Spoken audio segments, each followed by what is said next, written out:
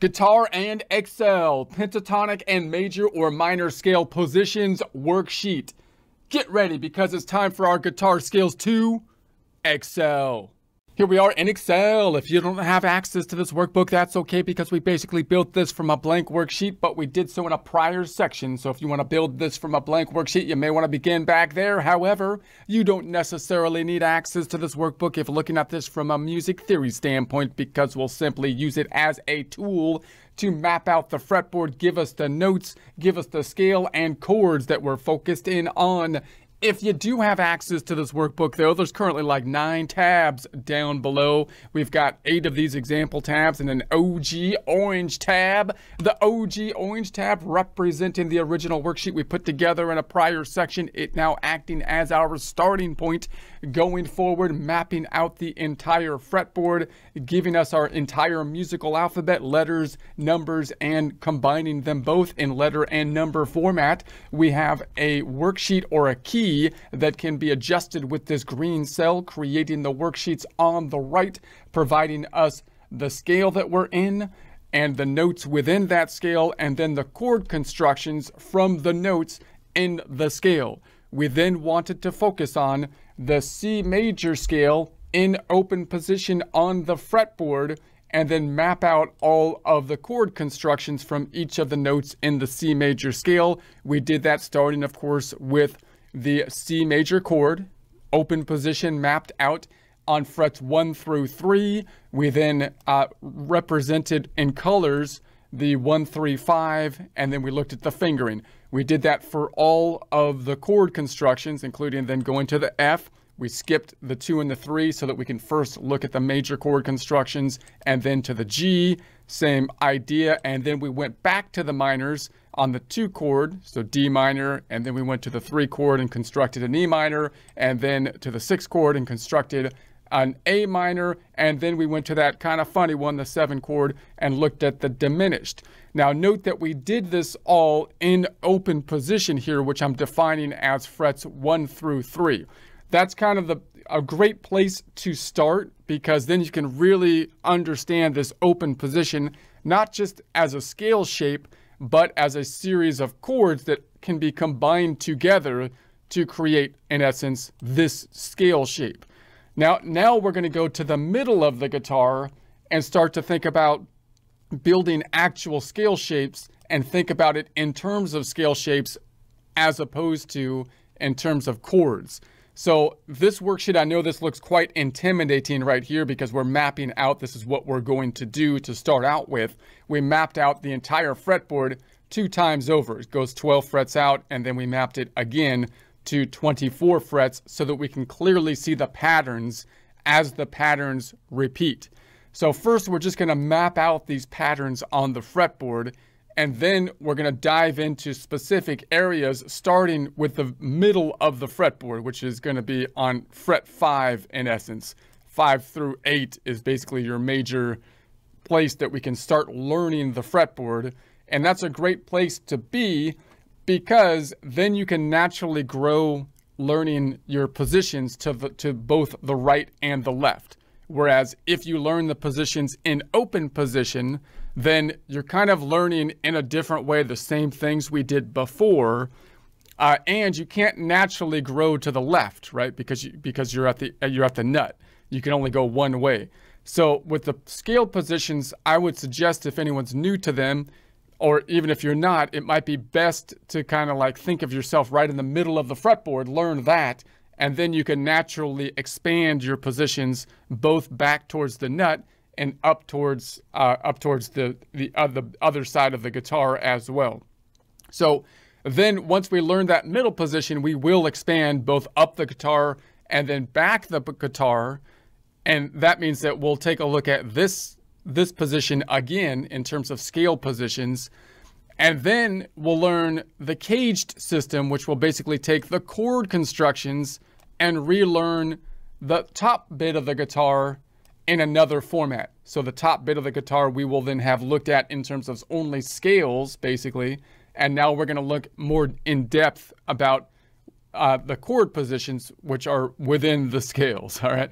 So So we'll actually construct this worksheet this time. We'll do the pentatonic scale. We'll do the major and pentatonic scale. We'll do the major scale. We'll see how they fit together. And then we'll map out a chord within it so you can kind of get an example of what's going to happen later when we do the caged system and we start moving up shapes and how they fit into the pentatonic scale. So this is going to, so this will be Excel intensive. However, I think it's good if you're looking at it just from a music theory standpoint, because you'll see how we're kind of building out the fretboard as we go. And then, like I say, after we do this, we're going to then focus on one specific point, the middle of the guitar, basically fret 5 here. All right, so to do this, we're going to go to the OG tab. I'm going to copy it over. I'm going to hold down the control. Before I do this, I would kind of like to add actually this circle of thirds that I added.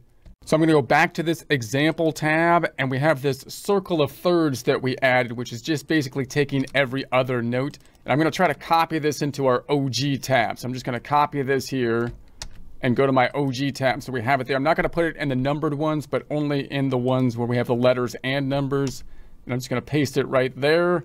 And there we have it. So it's taking, you know, the C and then the E. So that looks right. And then I'm going to copy this again all the way down, not for the numbered one, but for the lettered one.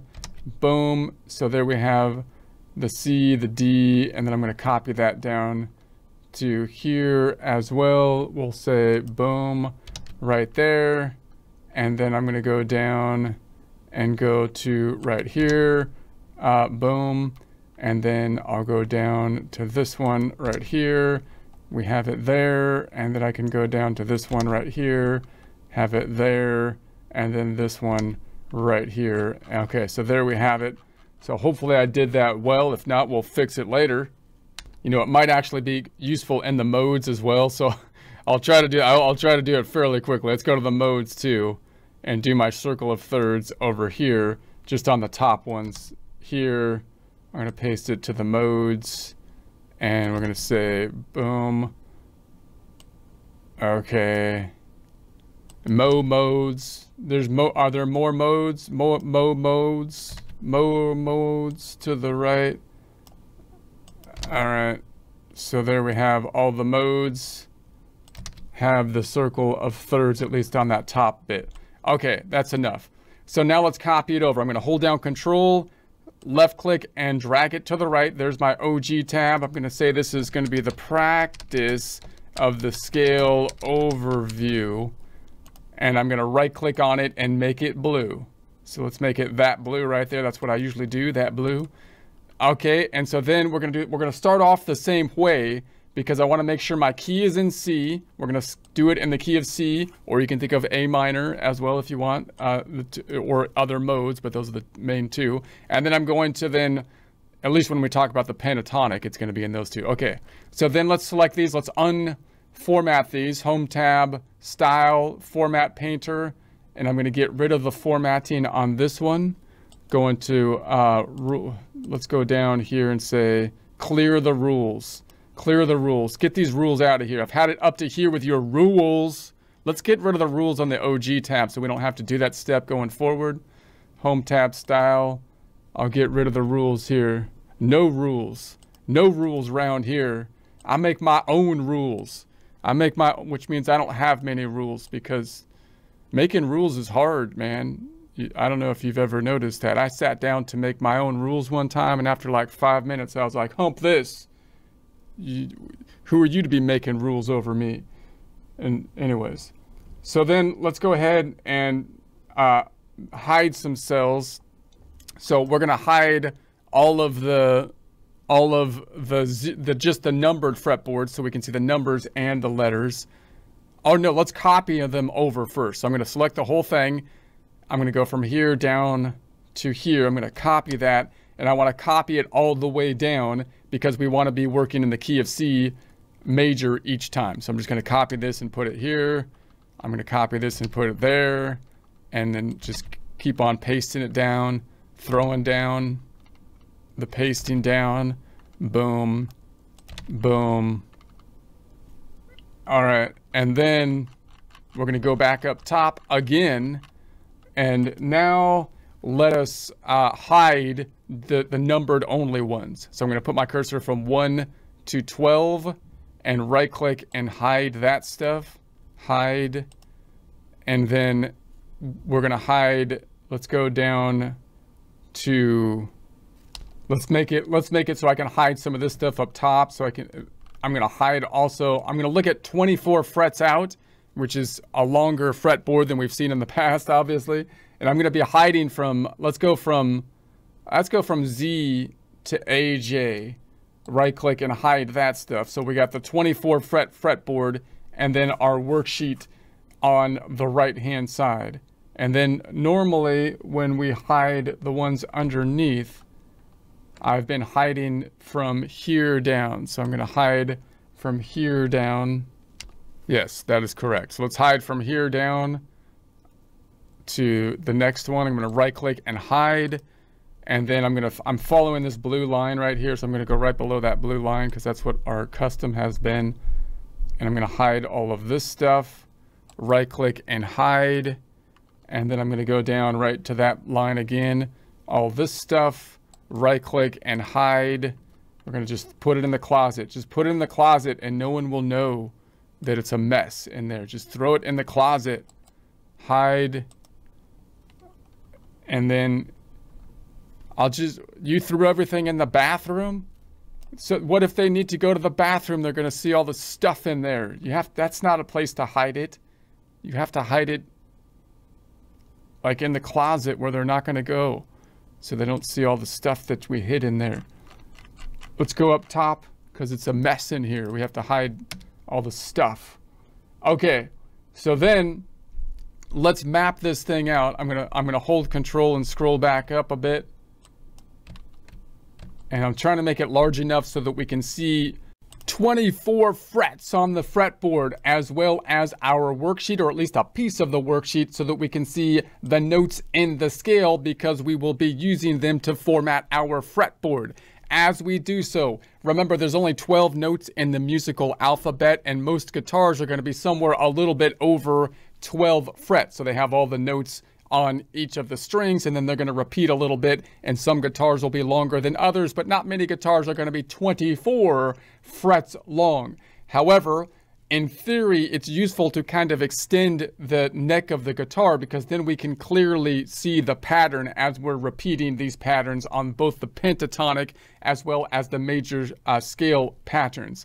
So we're going to map out the whole pentatonic pattern here, and then we'll map out the major scale pattern, which the pentatonic pattern will fit into. We're going to do it on the entire fretboard first, but then we're going to focus in on, in future presentations, just that fret 5 position. So if you look at a normal guitar, it's going to be around 12 frets, right? Because that's when it starts over again. And notice the middle of the guitar then is around fret 5. That's why it's quite useful to start learning your scale positions in the middle, because you can naturally expand out from that middle both ways. Okay, but first we'll map out the whole thing. So I'm going to go from E all the way over to this E on 24 frets out, and we're going to map out the notes, but we just need 5. Let's do 5 notes. I'm going to make these 1, 2, 3, 5, 6.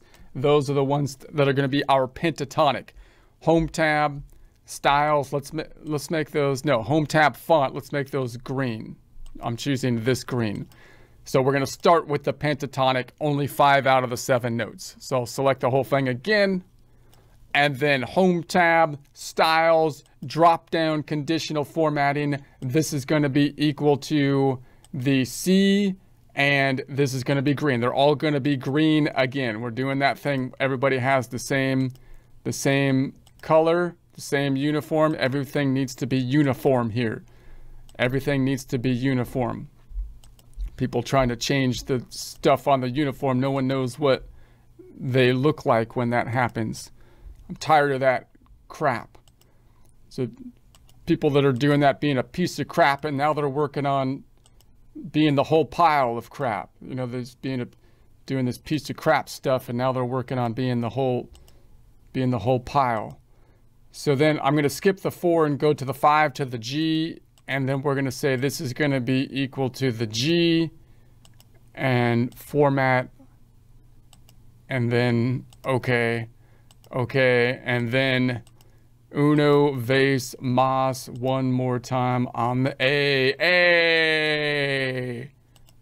Okay, so there we have it. So I think that works. And now we're going to be focusing in on this position 5. That's going to be kind of like our starting point, middle of the fretboard in essence. And there's that shape that you might be familiar with if you've learned. A lot of people call it shape number 1. That's not like a technical term because some people don't use that terminology, but a lot of people do. They would say this is the major pentatonic or the number 1 shape, and I will use that as well. Some people will call it a G shape, using the G shape that we talked about over here, this shape, to indicate the pentatonic shapes as well as the major shapes, which is kind of a useful tool. It's another way to see it. So if I go back on over here, I could see the G shape is boom, boom, boom, boom, boom, boom, right there. So you can kind of, the G shape doesn't have all of the notes in the scale or all of the actual fingerings in the scale, but you can use that as a home ground. But remember, this isn't a G though, it's a C. So when we use the caged system, we'll talk more about that later, but you can use the cage system as an anchoring tool for these shapes as well. So you might, I would learn both. Learn that this is position 1, because a lot of people say that, or that this is basically the G. You can think of it as the G major shape, which is currently in a C position because the root note is on the C. But we'll talk more about that later. Right now, we're going to then extend the rest of these shapes. So let's copy this again and say position number 2. Now I want to emphasize kind of like the overlap here. So if I go to this position, the next position goes right here. It goes boom, boom, boom, boom, boom, boom, boom, boom, boom, boom. And let's make that one yellow. So I'm going to say yellow. And the thing I want to point out, I'm going to make this a little bit longer so that you could kind of see is that there's this overlap in the middle. So there's always going to be these overlaps between the positions. So just like we saw kind of in the shapes where we saw the G shape can kind of also be an A depending on how you look at those notes, an A or a G, because they're kind of in between. The same thing happens with these pentatonic positions. So this is going to be position 2, and I'll copy this out. This is going to get messy looking. That's part of the thing I'm trying to point out here, is it gets messy. And then we're going to say that this one, let's make this green, and this not the fill color, make it green. And this is going to be position 3. So now we've got position 3. Let's put it so we can see it right there. So boom, boom, boom, boom, boom, boom, boom, boom, boom. And then you've got to pick then this one to the right here. So I got to actually extend that. And you can see then that this shape is actually 1, 2, 3, 4, 5 frets long. And this shape is only 4 frets long. So if you imagine your fingers on each fret, it fits perfectly. That's kind of the point. We're trying to get a shape where our fingers basically fit on the fret. You can't get it perfect. Some of them have 4 and some of them have 5 because, you know, they're kind of, these two notes are kind of sticking out here. But that's kind of the goal. We're trying to come up with an economical shape that it has everything that you need within one kind of fingering position, and you can think of your hand at that one kind of position. So let's do the next one. I'll actually name these. I'm going to call these, I can call this a 1, or you might call that a G shape if you want to use that kind of terminology. And then this, I'm going to call it position 2, and you might call it an E type of shape if you're going to name it from the cage type system. So caged is spelled C-A-G-E-D. So if I start on a G, then this would be like the E shape. And then this one, now we're going to go to position number 3, which is going to be a D type of shape if you're going to use the cage system. And you can kind of see it with this little bit right there. And then we're going to go to position, well, I was on 3. I'm on position 4 now, which looks like this. Let's pull this one up this time so we can see it a little bit better. So now it goes boom, boom, boom, boom, boom, boom, boom, boom, boom, boom. If you're going to play it like up and down or down the fret board. Let's make that a different color on this shape. And I'm going to make this one blue. And I'm going to say this is going to be a 4. And so now we're at a D. We go back around to the C. And you can see, you know, basically the position. And now we're past the 12th fret. And so we're back basically to position 1. So you can see this is the same position in position 1 in essence. So let's copy that same color. And I can say, wait a sec, that's position 1 over here. And that's why you can see the C shape right here. C shape's here, C shape here. So what we've been learning in position 1 is basically what I would call in open position is what I would call position 4, or you might label it as a C position. So that's going to be 1. And then we're going to go to position 2. And so I'm going to say this is going to be position 2. And I'll put this like right there. I'm going to make that like purple, I think is the next color I have available to me. We're running low on colors. So I'm going to call that position number 5. And that's all the positions that we have. If that was a C, this is going to be an A if we look at our caged system. And you can see that here if you're holding this down and holding these down. It's not an A chord, but it's an A type of shape. We'll talk about that more later. And we can see, of course, that this one also repeats back here, because if that's position 4, then this has to be position 5 right here as well. Let's bring this down a bit. And so I'll copy this over here. So you can see what's happening here. We're going to start in the middle, and I'm going to call that position 1, even though it's in the middle of the guitar, because that's what often happens, because that's the first position people often learn. But you could name it the G shape position if that feels more right to you.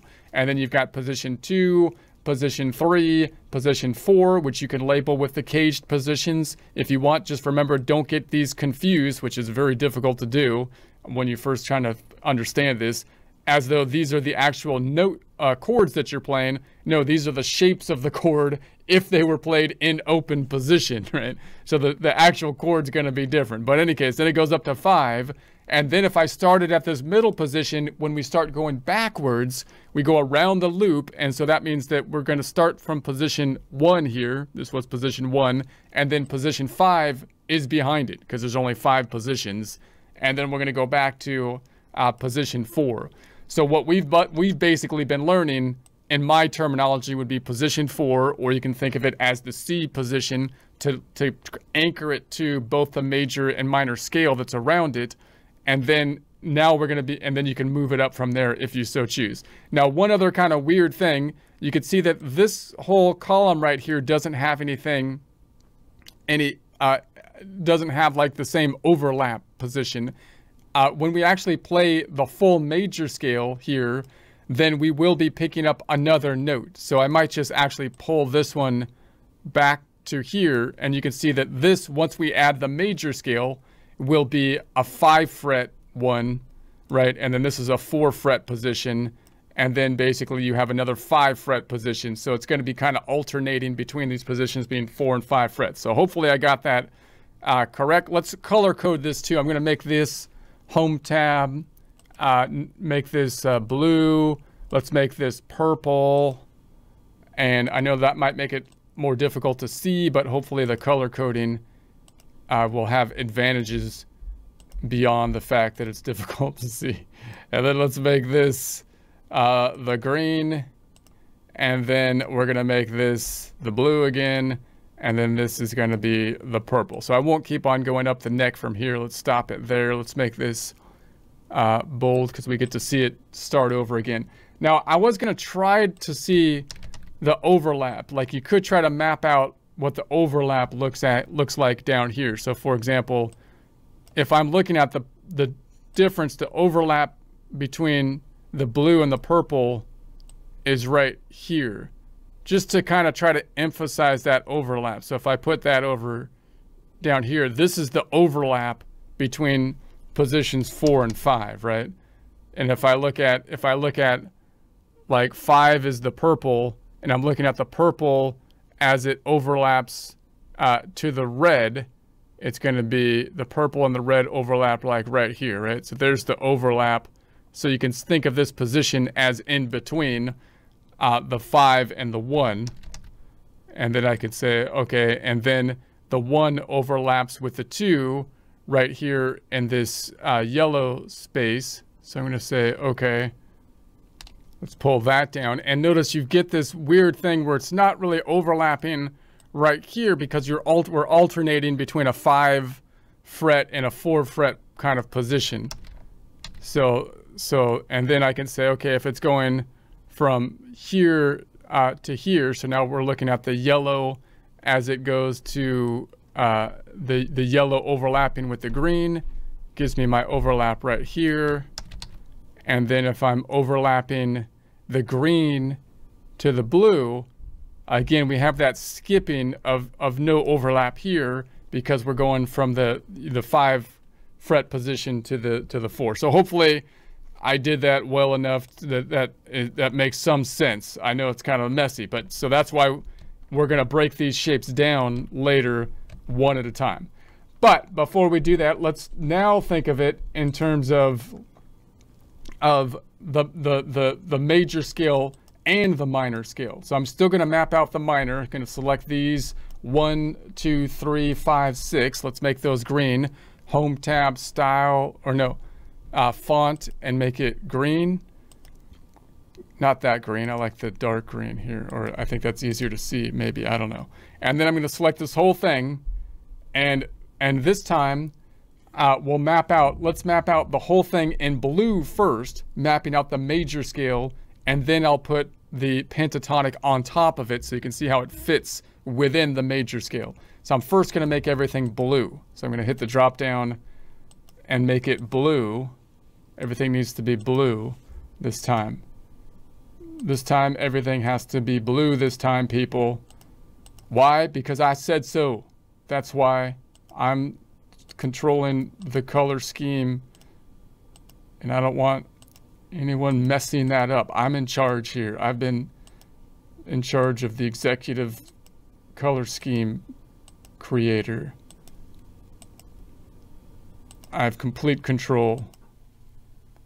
E, and then we're going to say this is going to be F, and then this is going to be G. I'm going to color format G, and then okay, and then I'm going to color format A, and then okay. Oh, wait a sec, that's a different color. Let's color format A and make it blue. It has to be blue. A, oh. A's blue. And then B, blue too. Okay, so there it is, the whole thing. Now let's keep it up. This is the major scale. Let's actually, I'm going to copy this whole conditional formatting and go to the home tab up here and copy that and paste it to the one below it as well. And so this would be if I had all the notes in place. So and I can see the same pattern. Let's go ahead and put the pentatonic on top of it.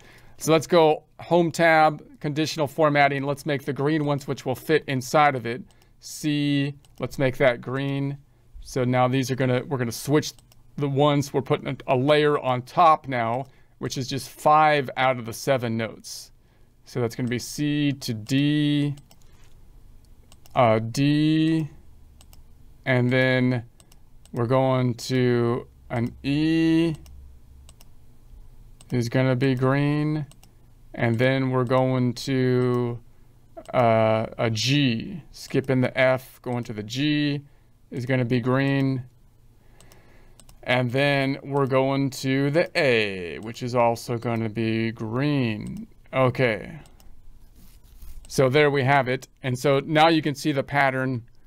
Well, it's gonna be hard to see until we focus in on the pattern, but but this is the same pattern. except that we added the 2 extra notes, the F and the B. So let's go ahead and copy this down. I'm gonna, like, if I copy each one of these kind of individually, I put that on like the 4. You could see, you know, right there, boom.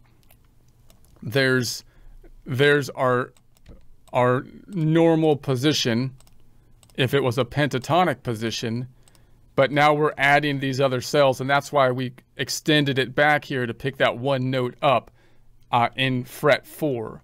That's why we had it longer. Otherwise, if it was pentatonic, you could shorten that basically. And then we can bring down, let's just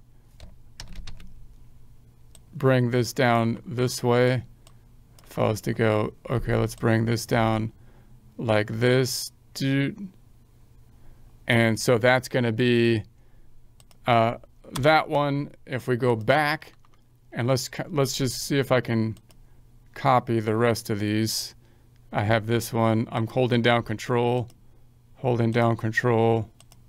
and Control C, and then I'm going to paste that right here. Boom. So there it is. I think everything is lined out. Let's go ahead and copy this stuff and put that down here as well.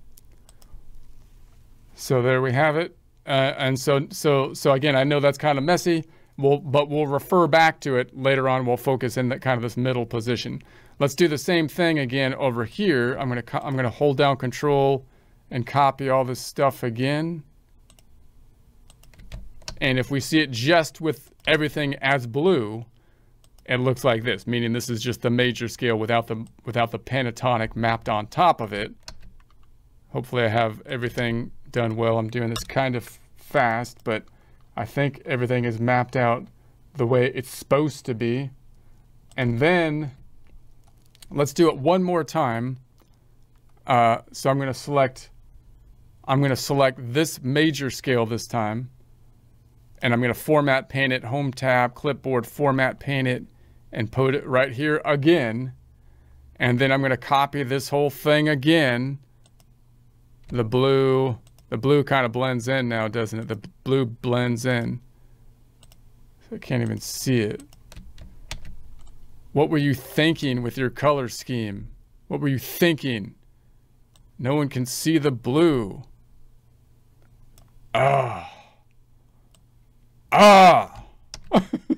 Okay. Whatever. You know where you could see it. Okay, so then now let's map on top of that like a C chord, just to see how the kind of the cage system works, just so you can get an idea. We'll talk about the cage system later, but in this case it's useful for the naming of the positions. So we'll do our normal naming routine. So I'm going to select this whole thing, and we're going to go Home tab, Style, and let's make this equal to the C. We're going to make that green. Boom. And then we're going to say this is going to be equal to the E, and that's going to be red. And then I'm going to say this is equal to the G, and that's yellow. Okay, boom. So now if I mapped out our positions here, what happened? Well, in this first one, we have, let's make this one blue, because this is the blue C, and position 4 is blue, like that. So we have, there's the C. There's the C. What, are you at the beach? There's the C. No, I'm talking about this. You can't even see that with all the other blue. Okay. It's a... Man, you do it over. You're messing everyone up. So there's our C position. Okay, and then let's make this a little smaller. Maybe I can see, so you can see that we're the... Okay. And then if I moved to the next one, we have the A position, right? So then I'm going to say A position. Let's make this one red. It's going to be red. And no, it's not red, it's purple. We're not to the red yet, it's purple. And so there's my A position. So now I'm getting that C again. So we're layering on the meaning again. The meaning is layered because there's overlap between that, and then the A would go from here to here. So now we have the G. Let's make this one a little bit larger. And then boom, see what I mean with the caged position? So this is still a C chord, but now this is like an A position that's like playing a C. What in the world?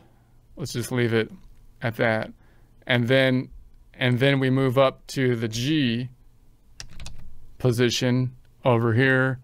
So now that's going to be a red one.